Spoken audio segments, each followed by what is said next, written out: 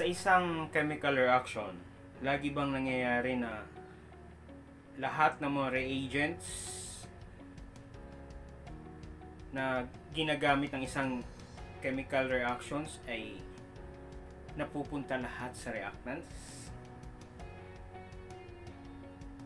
Sa palagay mo, lahat kaya ng halimbawa dalawang product pinag-combine at nakabuo ng panibagong product, lahat kaya yung mga products na yun ay napunta lahat sa naging result? Well, ito po yung pag-aaralan po natin para sa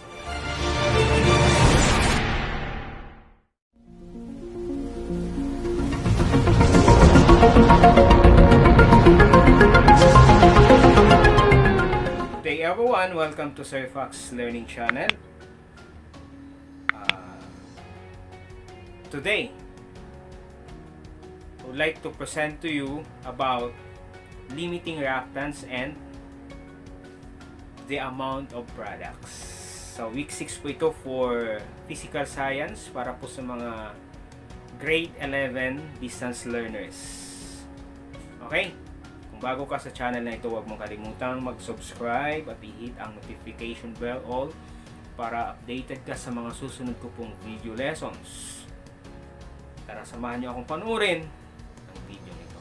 Happy learning everyone! Okay.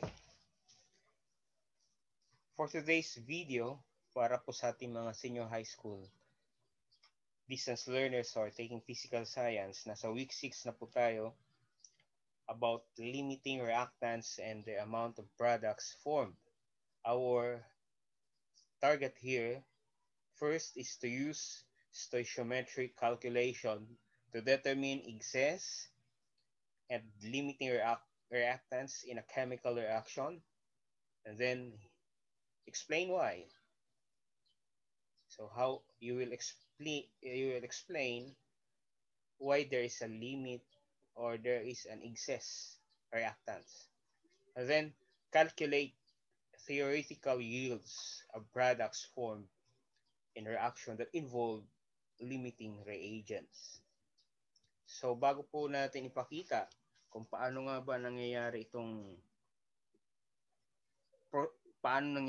nangyayari yung process po dito, balikan po muna natin itong mga key terms na gagamitin po natin for this subject.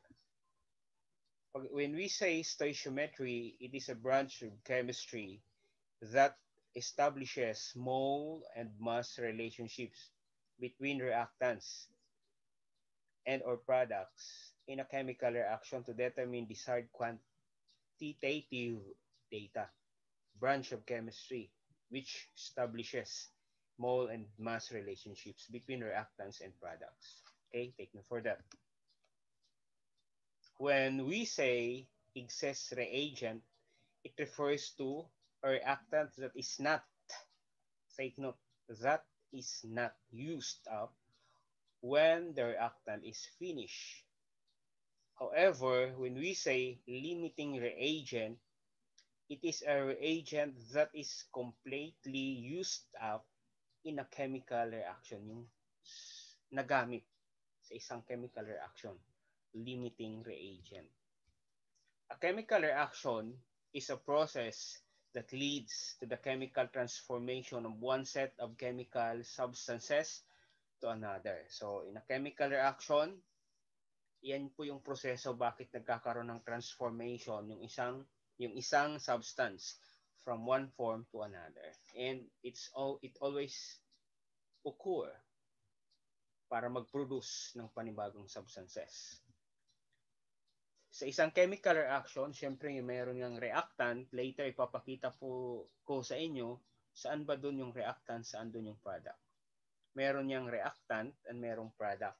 Pag sinabi po natin reactant, it is substance that is present at the start of a chemical reaction. However, pag sinabi naman po nating product, are substances that are produced in the reactant. Meron pang isang term, reagent, substance or compound added. Yung nandun sa reactant is the reagent. kung ano yung mga reactant which are compound added to a system to cause a chemical reaction. So yung inilalagay mo sa reactant, usually 2 or 3 or 4 sometimes, ang tawag po dun is reagent. Added to test if a reaction occurs. Okay? Okay. In a chemical reaction, sa isang chemical reaction, mayroong dalawang parts yan. Yung dalawang parts na yan ay tinatawag na reactants and products. So this is our chemical reaction.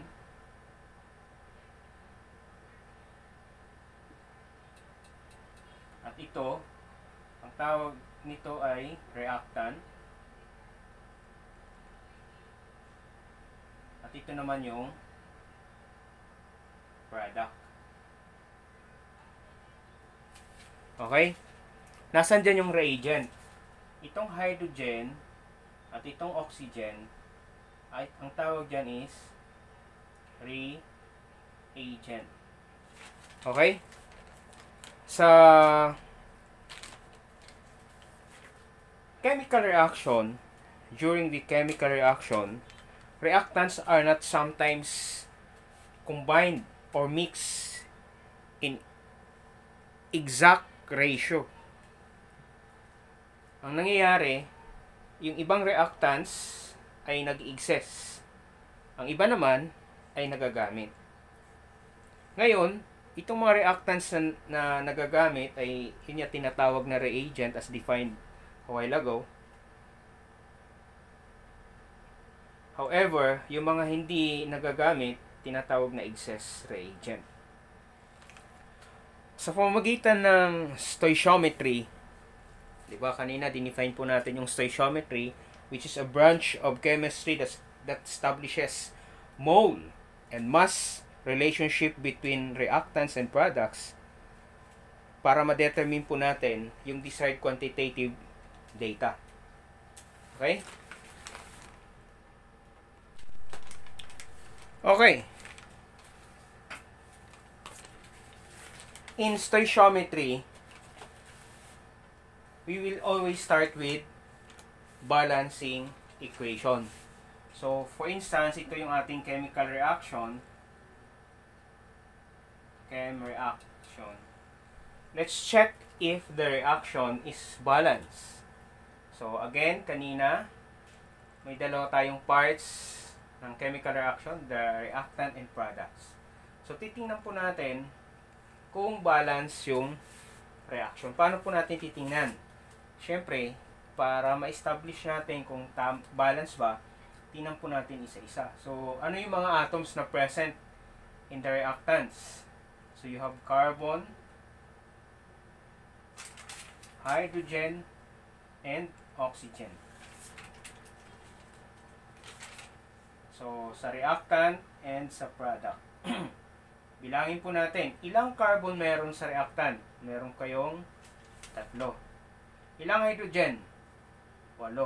Ilang oxygen? 2. Sa product, ilang carbon? 1 lang. Ilang oxygen? Anong sunod? Ilang hydrogen? 2. Ilang oxygen? 2 plus 1?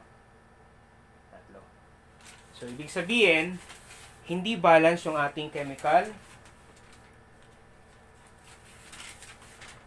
equation. Yung ating chemical equation is hindi balance. Kailangan po natin, to balance sa chemical equation, kailangan po nating maglagay ng coefficient. So, para makita po natin na talagang tama yung coefficient, ilalagay po natin, isa-isahin po natin bawat atom. So, magsimula tayo sa carbon, sunod ang hydrogen, sunod ang oxygen. Umpisan po natin. Carbon, 3 sa reactant, 1 sa product. In other words, saan ka maglalagay ng coefficient? Sa reactant or sa product? Sagot. Sa product. Kung may 3 ka dito may isa ka lang, ilan yung kailangan mong coefficient? So, 3. Ayan. 3 times 1 equals 3. So, pantay na ang yung carbon. Next, hydrogen. 8 ang hydrogen sa reactant. Dito, 2 lang. Anong gagawin? Saan ka maglalagay ng coefficient? Possibly dito. Or probably dito. Ano yung pwedeng coefficient para pumantay yung number of hydrogen mo dito? 2. May 2 ka na. Ano yung pwedeng i-multiply sa 2 na magiging 8? That is 4. 4 times 2 equals 8. So, balance na ang iyong hydrogen. Next, oxygen. Sa reactant, 2. Sa product, 3. Kasi 1 at saka 2. So, ibig sabihin, though, ito pala, di ba naglagay ka dito ng coefficient? I-multiply mo to dyan, i-multiply mo rin dito. Kaya mangyayari, meron kang 4 na oxygen plus 2 equals 8 na to. Naging 4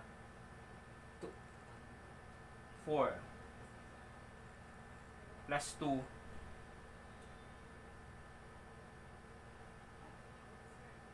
tapos ito dito rin pala. Ayan. Ito dito. So, mangyari, ang oxygen mo dito is 4. Dito naman, ang oxygen mo is 3 times 2, 6. So, meron ka ng 10 dito na oxygen. Ibig sabihin, kailangan, saan ka maglalagay ng coefficient? Dito, 2 lang. Ito, 10. Dito ka ngayon. Ano yung pwede mong ilagay na coefficient na kapag multiply mo by 2, magiging 10? Ano? 5.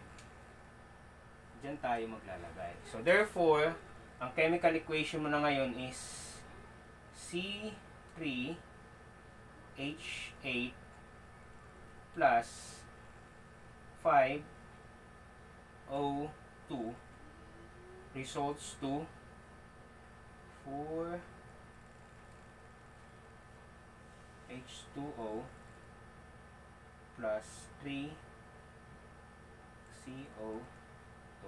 So, ito na yung balance equation mo. Kita natin. Ayan. Yan na yung balance equation mo. Okay?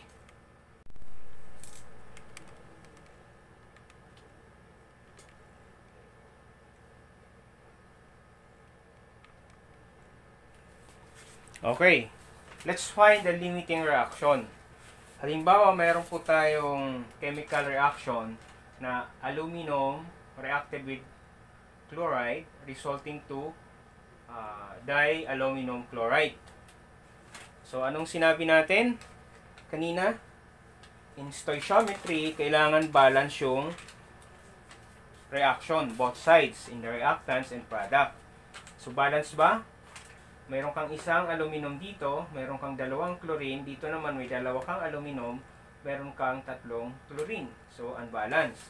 In other words, kailangan mo mag-add ng coefficient. Unahin po muna natin ang aluminum. Ilan yung aluminum na kailangan mo?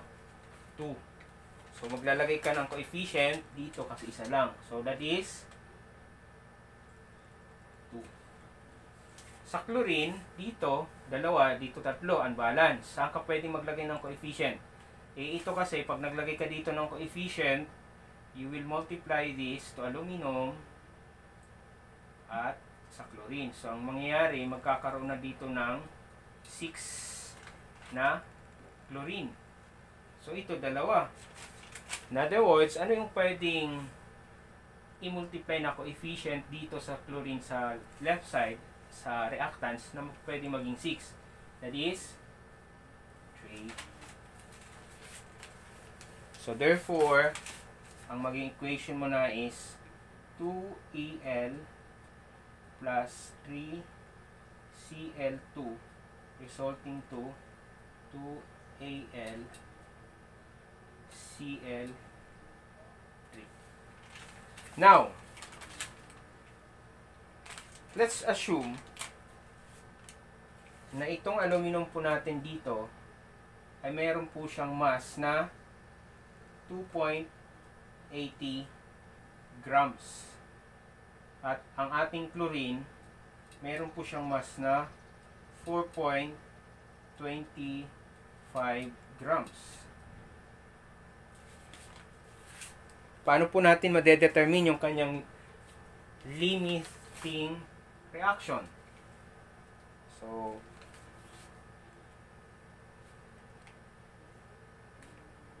we will convert grams to mole. I-convert po natin itong grams sa moles para makita po natin yung limiting reactant.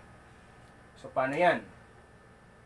Moles of aluminum. Ito muna. EL is equal to 2.80 grams times for every 1 mole of EL, how many grams? Doon po natin makikita sa periodic table sa kanyang mass number that is equivalent to 26.98 grams of aluminum. Cancel mo yan. Ang magiging result is equal to 1.04 times 10 negative 1 moles of aluminum. Paano nangyari? 2.8 times 1 divided by 26.98 is equal to 1.0 times 10 to the power of negative 1 for aluminum.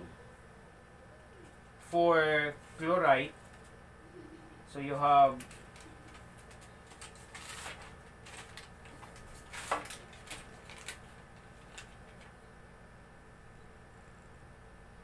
moles of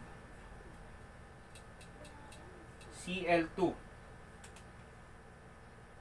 is equal to 4.25 grams times in 1 mole of Cl2 is equal to 70.90 grams of Cl2. Saan po nakuha yung 70.90? Tingnan mo ulit yung mass number ng chlorine sa periodic table. Since dalawa, ipag-add mo yung dalawang o i-multiply mo by 2. Kaya nakakuha ka ng 70.90. So, cancel out yung unit measure. Matitira na lang is mole. 4.25 times 1 divided by 70. It will result to 5.99 times 10 negative 2 mole of Cl2. Okay? Ayan. Ayan po yan.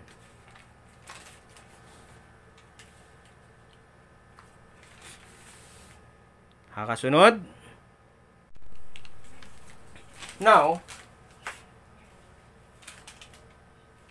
using the ratio kanina, 2 moles of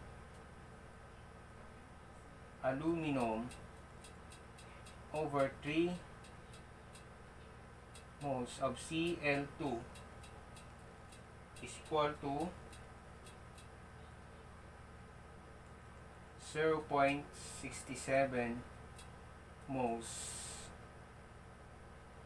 of aluminum per 1 mole of Cl2.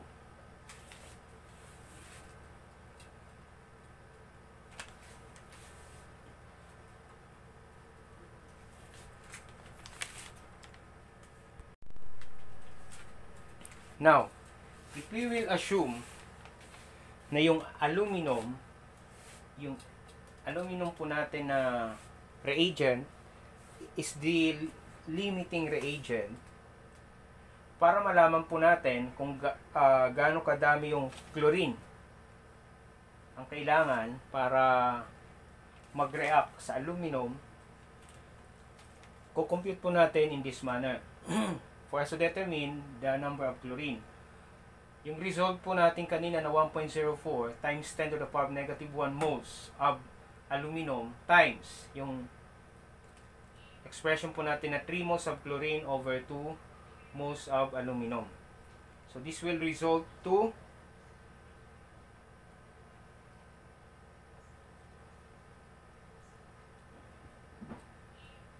1.56 times 10 negative 1 moles of chlorine.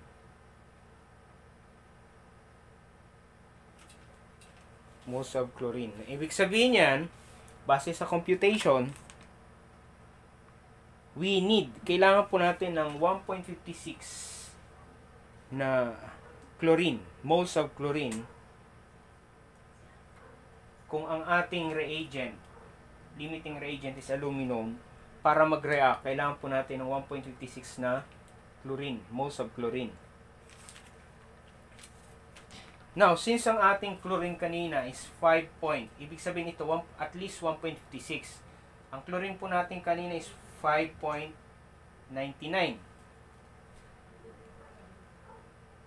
Which is less than dito kasi 5.99 times 10 negative 2. Mas mababa kaysa 1.56. Yung calculations po na lumabas po natin dito, nagsasabi na kailangan po natin we would run out of chlorine before we fully reacted all the aluminum. So kailangan po natin magdagdag pa ng chlorine para mag-react yung aluminum. Therefore, itong 1.56 somehow is our limiting reagent. Okay? Thank you for watching for this video. Sana nakatulong po ito sa inyo. Kung ikaw ay bago, please subscribe, like, and share this video. Marami pong salamat. Happy learning, everyone. Thank you.